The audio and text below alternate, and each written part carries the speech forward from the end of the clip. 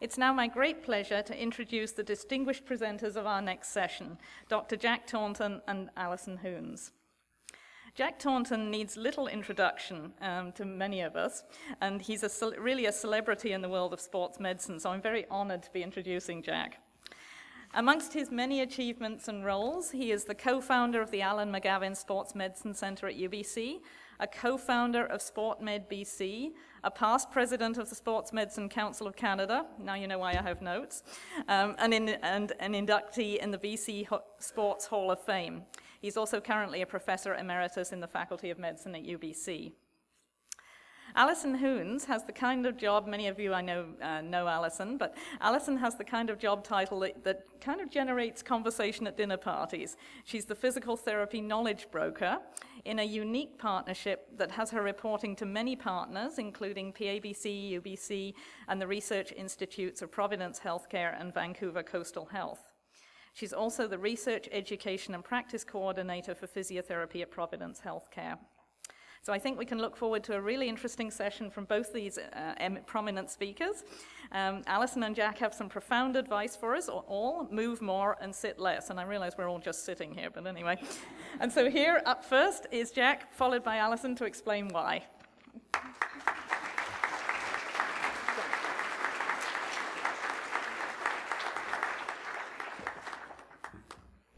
I just ask for the members of PABC to move to the back of the room to meet with Marie for a moment, please. Well, it's an honor to be invited and to see so many friends from such a long time. And following along with your theme of moving for life, get up and get moving is an important theme now. Who has, can you change the slide? Somebody's walked off with the slide changer. It's right here. Here we are. Thank you, it's hidden. I just can't bend over. Now, going through the ages, the young, Heather McKay, the director of now Hip Health, formerly of kinesiology, showed that bone density is in the young, with a study that she did with elementary school children, can simply be improved by bouncing at the bell. So the students, every time the bell would ring, they would get up from their desk and bounce. And that was significant enough to improve their bone density at a very critical age where you're laying down bone mass. The active young, cardiovascular and pulmonary health improves in those that are active as compared to those that are inactive, decreases risk factors later in life for cardiovascular disease. It's been shown to increase muscle and strength increases. These children, as they continue with this, demonstrate better balance. And for those of us that see a lot of players that are involved in stop, start, change direction, better knee strength, the incidence of ACL tear decreases. And later in life, these individuals that are the active young have a decrease in osteoarthritis. But if not, inactivity, and that's what Alison and I will, and Alison particularly, will be exploring. It's the old use it or lose it. In the brain, research has shown the early onset of dementia.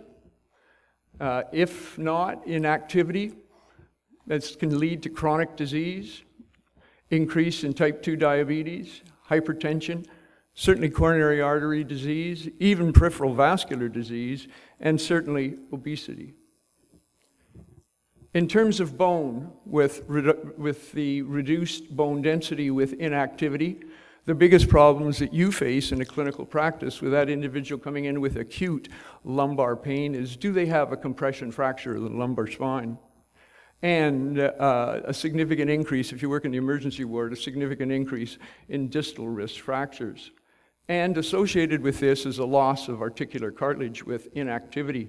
And with that, obviously osteoarthritis in the patients that you see, knee, hip, and the lumbar spine.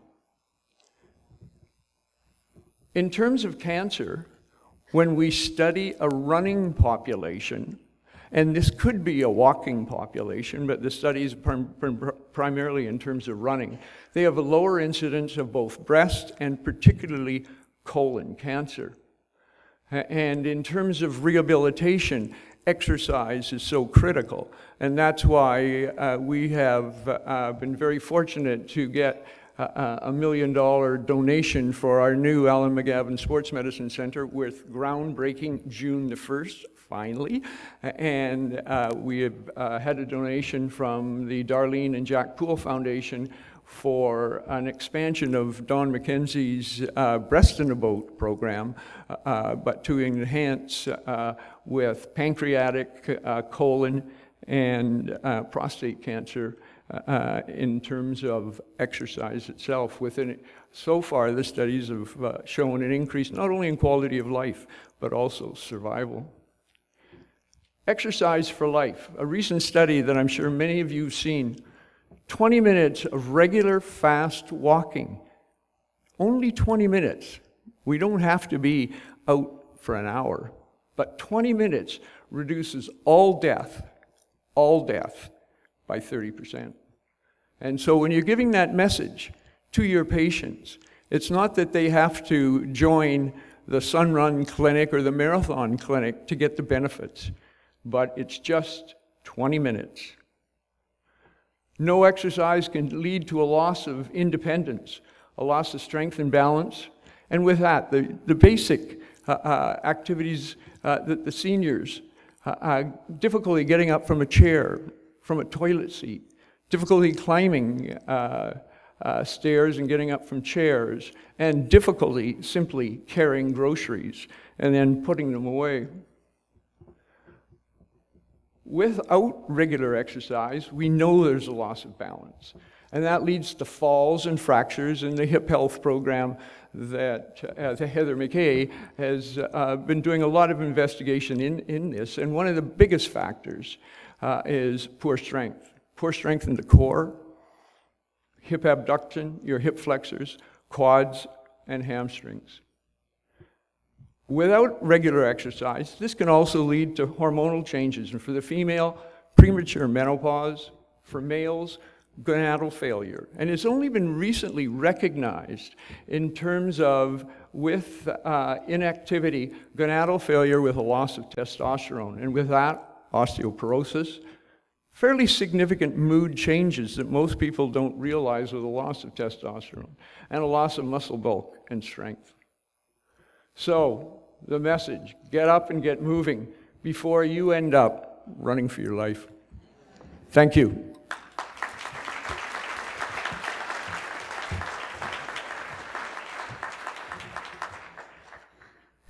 Okay, talk about a tough job with a tough act to follow there. Thank you so much, Jack. I have just 15 minutes to share with you an impressive body of work undertaken by 130 very impressive people in this province. So, here goes.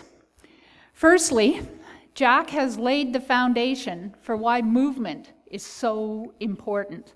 But this slide gives me a little extra perspective on the relative danger of that. Why are we so scared of sharks? And why are we not terrified of sitting on our butts in chairs? By the way, there are some free chairs up front for the people who are standing at the side.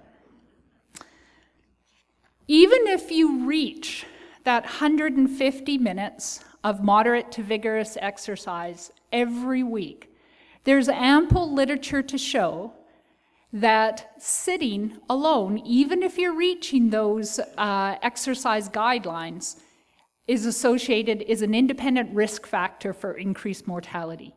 In fact, a recent study has shown that sitting for 6 hours will negate the effects of 60 minutes of exercise. So what's the good news? Well, as Jack has alluded to, and I mean, that's not a problem for people in this room. People in this room in our jobs, we're up and moving all the time. It's the messaging that we need to share with our colleagues, to share with our patients, etc. So what's the good news? Well, if you look at that yellow line there, that's the normal progression of disease incidence with age of onset. Okay, so as you can see, around 60 years of age, that's where there's a little bit of the first onset of disease incidence. If you exercise, you can delay, you can move that curve down and to the right by keeping physically active. And the worst combination is being sedentary and obese. So why is this so difficult? If we know that it's good for us, and in fact, it's not good to be doing the reverse, and it's freely accessible in many ways. We can access walking 7 days a week, 24 hours a day, and as Jack has said, 20 minutes alone has been shown to be sufficient for those benefits. But why is it so tough? Well, let's look at our chronic disease population. It's not just access, they're carrying a lot of other burdens that make it difficult for them to access that. So is it good enough for us as physical therapists and for other healthcare providers simply to prescribe exercise? There was a recent article in the Canadian Medical Association Journal looking at this, and it's now an accepted standard that simply prescribing exercise is insufficient. Even if we know the number of reps, even if we know the dose, even if we know the intensity, the frequency, the duration, we need to be doing more to support people, particularly those with chronic disease, to move more and sit less. In fact, it needs to be tailored. So, what is this all about? This project is called Move More, Sit Less. In 2014, we put out a call for new knowledge broker projects. That was when my hair wasn't gray. And there were 4 that were submitted, and the steering committee selected this particular project. What it was driven from was a recognition of the burden that both healthcare providers and persons living with chronic disease experience in trying to get guidance on how much they should be doing, on how much physical activity.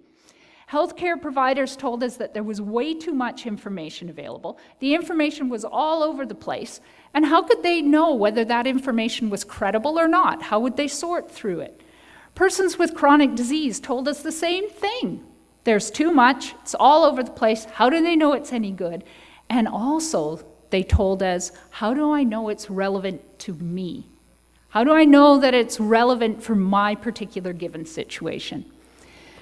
So we put together a team, and our project, Move More, Sit Less, a toolkit to support healthy activity in chronic disease. So who's involved in this project? Well, you see me standing here, but I am a paltry representation of 130 people that are working on this project in this province and beyond. There's a core committee of 8 individuals that represent varying areas of practice in physical therapy, the physical activity line of British Columbia. We have 97 people in the working groups, patients, clinicians, researchers all over the province.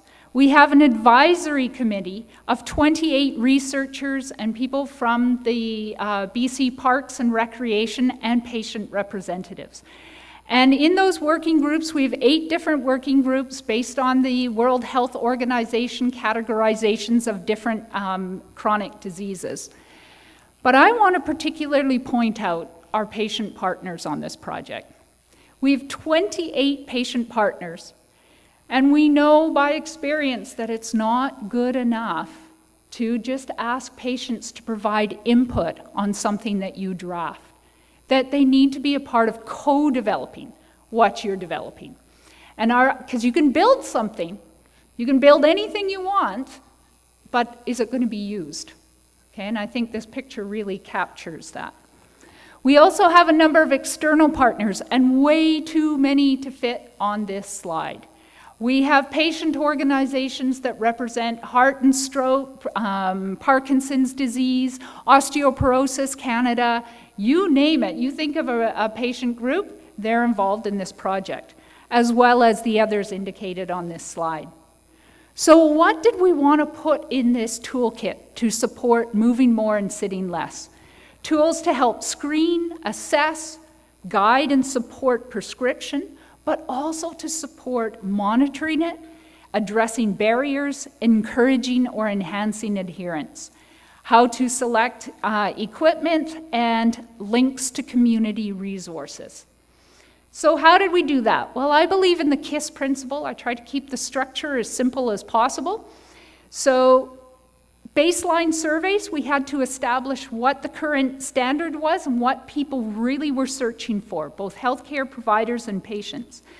We then got the working groups to identify, catalog, and evaluate existing resources in all the different disease categories. Once those resources were evaluated, they were then submitted to an advisory committee member of researchers to make sure that those resources were consistent and in synchrony with the evidence. They're then loaded onto a website, and then we will disseminate and implement. So what did we learn from our surveys? Well, 447 of healthcare providers, not just PTs, we had OTs, we had nurses, we had exercise specialists, we had physicians. 447 people responded to our survey, and look at what they told us that they were most comfortable, what patient groups they were most comfortable in prescribing exercise and least comfortable. I think the limitations are not a surprise to anybody in this room. We can all relate to what the barriers are for us in prescribing. When we then did our survey with the persons living with chronic disease, we got 454 responses. 64% of those patients told us that they were either less or much less physically active than before they got their chronic health condition. And they were spending more than 5 hours a day, 50% more than 5 hours a day sedentary. Most patients that responded told us that they were living with 3 chronic diseases. And we know that. How do you know which guidelines you should be following when somebody's living with multiple chronic diseases?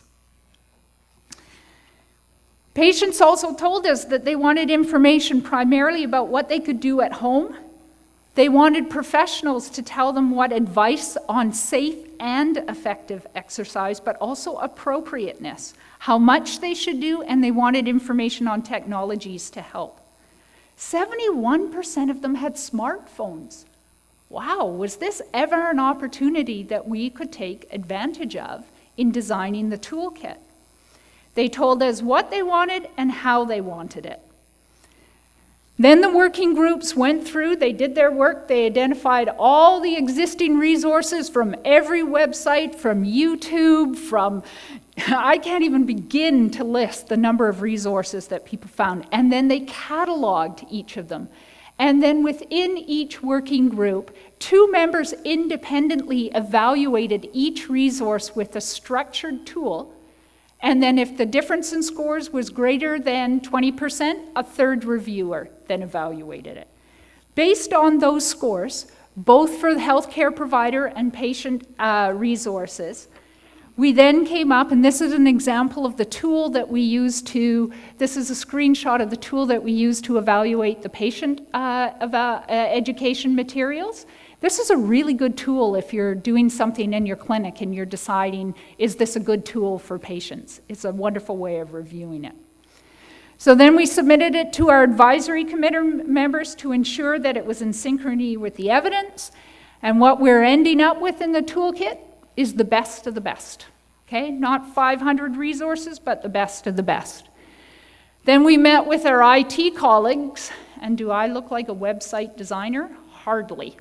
So we had to get expertise in helping us to design this website. You'll notice that the core committee is walking the talk here. We are standing during our committee meeting to design the website. As we designed the website, we took that design back to our working groups and said, does this work? We asked patients, does this work?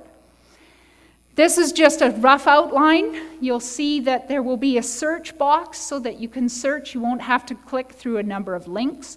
There'll be some key messages. There'll be an entry portal for healthcare providers and an entry portal for patients with chronic diseases. And guess what? Our patients, our surveys told us, we want to be able to see what each other is getting. It will be open to both, okay? Then if you click on that portal, the next layer down will take you into each of those working group categories for chronic disease. When we took this template back to our working groups, the patients told us, drop the term oncology, use cancer, drop the term renal, use kidney. We got lots of information by co-developing this rather than developing it in isolation. But most importantly, they told us, how can we help to make this happen? Don't just tell us what to do, but how to support us in doing that. So I'm meeting with one of our experts in behavior change, who's a part of the advisory committee, and we'll have a part of the website that's dedicated to helping it happen, looking at screening for risk factors, current physical activity assessment, motivational change and ready stages of change, tools to help like prescription pads and tracking tools, and behavior change techniques. And then we're going to get it out there. And we have commitment from so many different organizations that are so excited by this project because it has been a missing link for many. So Exercises Medicine Canada in particular, Physiopedia, British Journal of Sports Medicine, they're all committed. And we know that these avenues have worked because of the 23 different knowledge broker resources that have been developed over the 6 years. We've had 164,000 downloads of our resources, provincially, nationally, and internationally. So, all of those of you in this room who are participating in this project, please stand up. Yep.